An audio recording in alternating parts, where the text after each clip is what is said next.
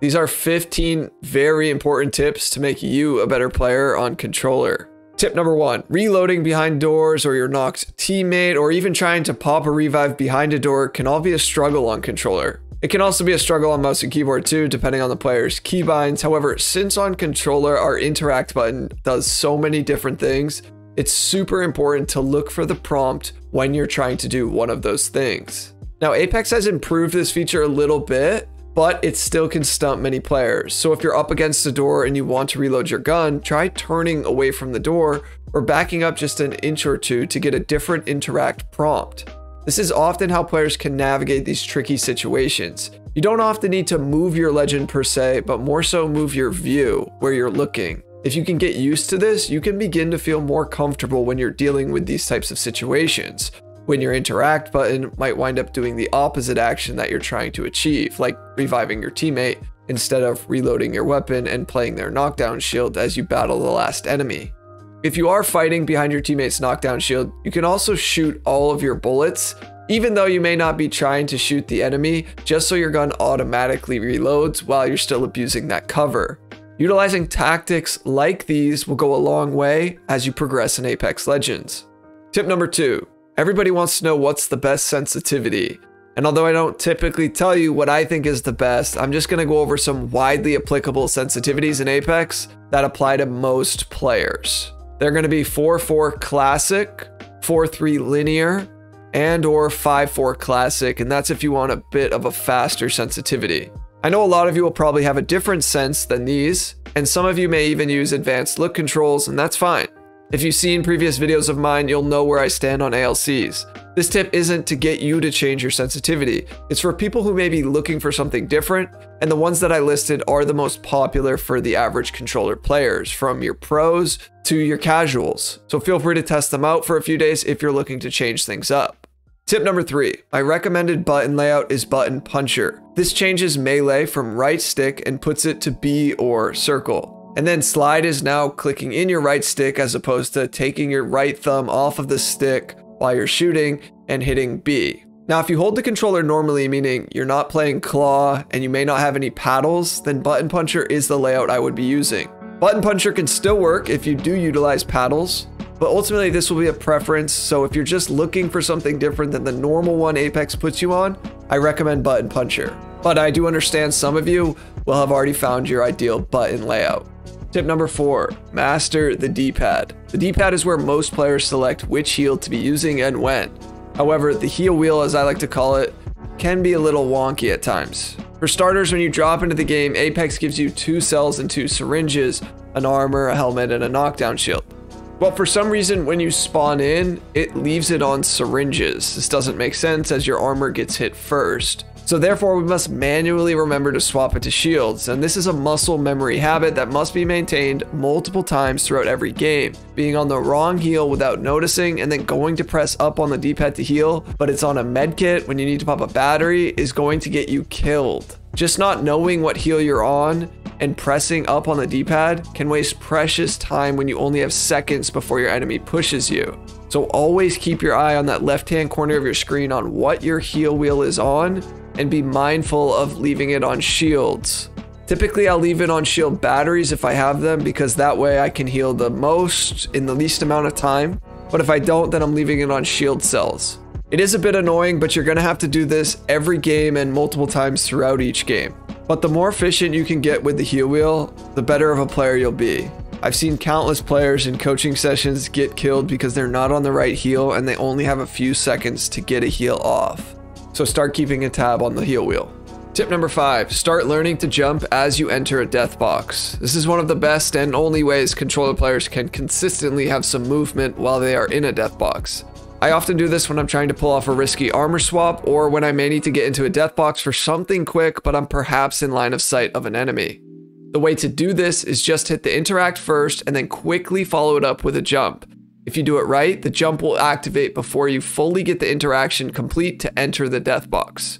If you're going for an armor swap, quickly scroll down and grab that armor swap and get out of the box if an enemy is near. Practice, practice, practice this. I could not get this down consistently when I first learned it, but over time it's become muscle memory and I can do it every single time. I know there is a way where if you are running at a death box and you interact just at the right time, you can still continue running, but this is much less consistent in my view, and the jumping feels a little bit more practical and something you can pull off every time if you get good enough at it. Another way you can mitigate just standing still in a death box is utilizing crouching while you're in the death box. You can go up and down, but you can't move side to side. So it's not the best thing. It's definitely not equivalent to what a mouse and keyboard player can do, but I guess it's better than just standing still and having your opponent one clip you. Tip number 6, speaking of moving and looting, you want to be paranoid about how long you're looting and standing still in a death box. Mouse and keyboard players have this great advantage where they can move and loot. And honestly, on controller, it's gonna get you killed plenty of times because you're stuck standing still in a death box trying to get something that you absolutely need. However, using some discretion, you definitely want to be mindful about how long you're in a death box just being a stagnant target. It doesn't take much for a player to one clip you while you're standing still. So anytime I'm in a death box and I think there might be someone nearby, I'm very paranoid about how long I'm in there because it's not something you want to get caught out in. Tip number 7. Now, even though hipfire got nerfed in season 14, it's still pretty good with most of the guns. I don't know why they nerfed this in the first place, but anyways, you can usually rely on hipfiring when you're within 10 to 15 feet of your opponent. This will allow for you to have a faster strafe speed with most of the guns when comparing it to aiming down your sights, so your movement can play a bigger role in these engagements. Getting in the habit of ADSing in every fight will turn out to be a very bad habit, so make sure you allow yourself to get accustomed to hip firing with most weapons. Now, if you aren't accustomed to this yet, I think you'll be surprised at how effective hip firing can be, particularly when you're up close and personal with an enemy. Try this especially with the SMGs and assault rifles. Tip number 8. Gravitate towards and learn to facilitate close range fights. This is playing to the strengths of controller 100%. The best players on controller know where their bread and butter is, and that is learning to get close to their opponents and successfully killing them up close. Aim assist is strong, there's no two ways around it, and aim assist shines the most up close. But beyond that, learning how to close the gap to your enemies and focusing on close combat will go a long way. Closing the gap is not always an easy task, especially if the enemy team has high ground or is good at abusing great angles. Learning how to successfully get close to enemies is a skill in and of itself, and you want to try to facilitate these close range fights as much as possible when on controller. Now, that doesn't mean you want to have an extremely weak game from mid to long range. It's just that inherently controller will be easier up close. So ideally you want to be well-rounded in all areas, but there's a reason why a lot of fights in Apex end up close and personal. It's also easier to end a fight up close than it is from long range. Number 9, don't get in the habit of crouch spamming too much. Focus more so on a good strafe. If you're focusing too much on randomly crouching up and down, it will typically screw up your aim while still making you a fairly easy target to hit. Plus, on top of that, think about it. If you're just crouch spamming up and down and the enemy is aiming at center mass, they'll be hitting you in your torso when you're standing up, and then when you're crouching, they'll be hitting you in your head without ever having to move their cursor. So when you're focusing on a strafe, which is going to be much better and more effective, try thinking about going left to right or right to left and then wide left or wide right, and you can implement other different variations as well. Strafing won't hurt your aim as much, and if you have a good unpredictable strafe, it will be harder for enemies to connect to you. When things start to become unpredictable, people panic, and when they panic, they make a lot of mistakes. People do crumble under pressure in Apex. So be wise and use this to your advantage. Tip number 10, get in the habit of holstering your weapon more.